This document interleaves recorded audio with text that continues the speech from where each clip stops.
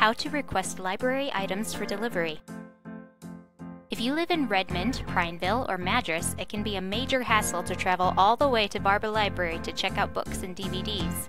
Luckily, you don't have to. As a COCC student, you can request most Barber Library items for delivery to any campus.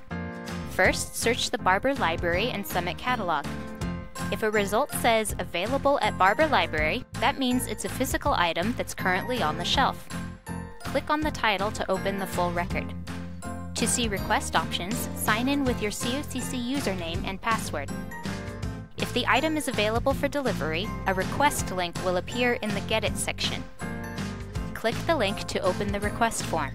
Select a pickup location from the drop-down. You can select any of the COCC campuses. Click Request to submit the form. When the item arrives at your selected campus, you'll receive an email that says it's ready for pickup. Available items typically arrive within 1 business day. To pick up your item, visit the circulation desk for your campus.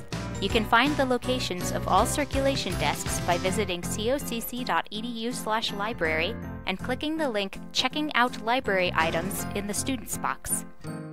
When the item is due back, you can return it to the same place or to any of the circulation desks at COCC.